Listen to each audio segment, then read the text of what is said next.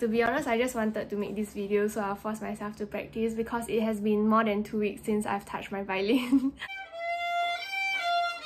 Hello, welcome back to my channel. Today, as you can see, we have a very special guest with me here today. And it has been a very long while since I've posted a violin related video. I also realized that my old violin videos has been gaining a little bit of traction. My 3 years anniversary with my violin is coming soon, and I'm going to prepare like a performance much like the 2nd year anniversary with my violin, which I was playing the riding concerto, which some of you quite like it. Today, I'm not yet going to perform any concerto yet. I am going to show you how I actually practice as an adult beginner violinist. There is a lot of comments in the previous video saying like, oh, you know, you're in your first week of playing the violin and you're using your 4th finger, first day and you're playing Twinkle Twinkle Little Star, blah blah blah blah. But you have to know that as an adult beginner violinist, seriously, I think one of the pros is that your only limitation towards your potential is your mindset towards how much you can grow.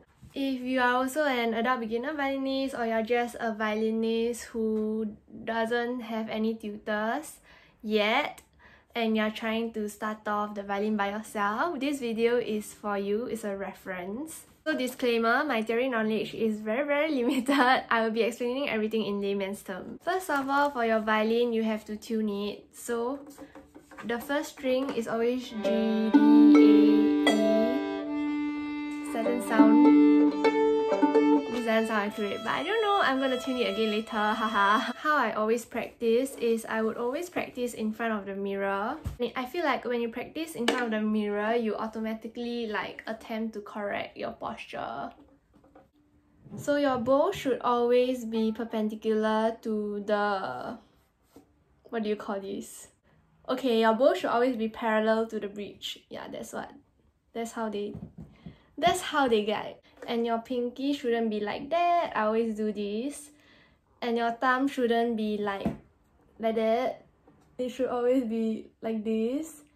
Imagine you're holding an egg, or you can even hold a real egg for this exercise, and you'll just play. So whenever I do this in front of the mirror, I will just automatically correct my form. As an adult beginner violinist, I know that my foundation is not very strong, so all these kind of things I still have to take note on how to improve myself. So after that, I will practice some scales, and scales is actually just do, re, mi, fa, sol, la, ti, do. I don't really know how to call scales. Actually, wait, let me. Why practice scales? According to ABRSM, practicing scales and arpeggios plays an essential part in developing a player's skills. Time devoted to this exercise within practice and the coordination, string crossing, bow control, position changes, and tone production. Okay, you know what?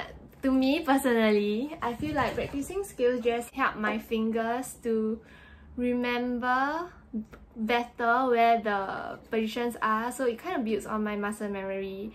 And actually, scales also includes arpeggios and harmonics, melodics, chromatic, dominant 7th, diminished 7th, yeah, things like that, which is actually quite fun and quite cool because it doesn't just sound normal, and it's actually quite challenging as well. How I practice scales is, first of all, I'll just practice with a tuner. How I like to do it is I like to go from the main key, and once I'm more familiar with that, I would practice the minor key right after the main key because I like to hear the difference, and I think it helps me a lot in remembering the finger positions and remembering the difference between the lower third or like the normal third, things like that. Arpeggios is also what I'm practicing right after this.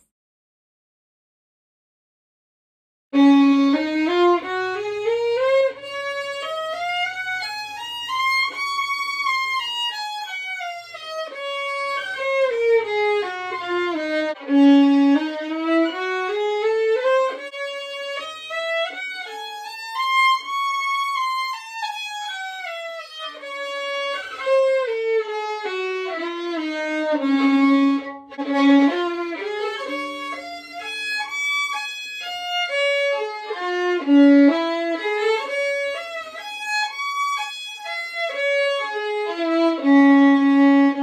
I'm practicing the pieces. It's all the same thing. I'll practice in front of the mirror. Sometimes I will leave my tuner on, sometimes I wouldn't.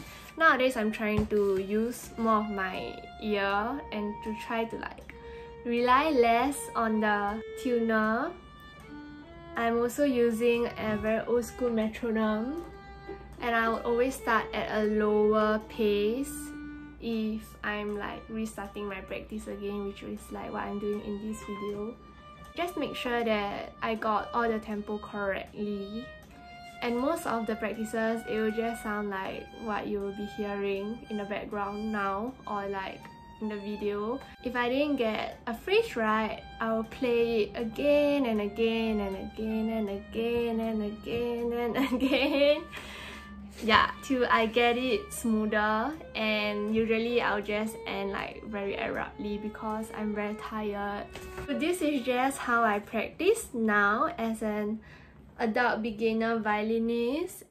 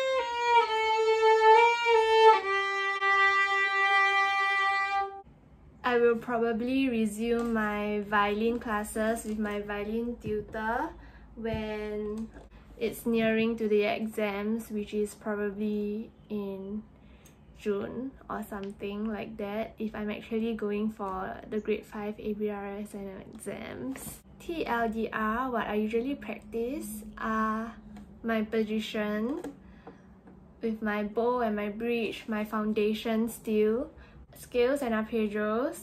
And for how I practice my pieces, it will be a lot of focusing on the intonation and the fingering.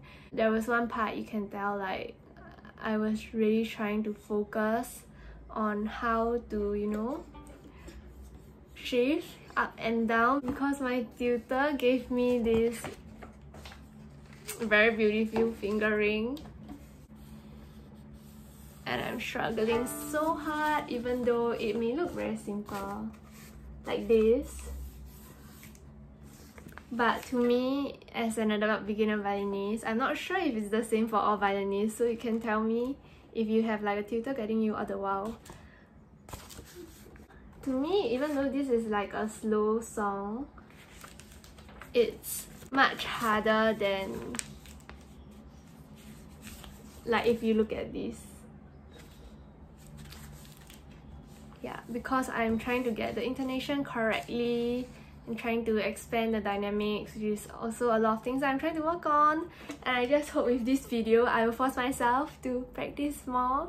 If you haven't followed my beginner violinist Instagram page already, you can do so. Sometimes I upload my practices over there and it will be all on the violin. The view will be all on the violin. That's all for this video. I hope you enjoy. I'll be going to a staycay soon next week, and I'll film, you know, a 4-star hotel staycation with me. That's all for this video. Bye! Bam!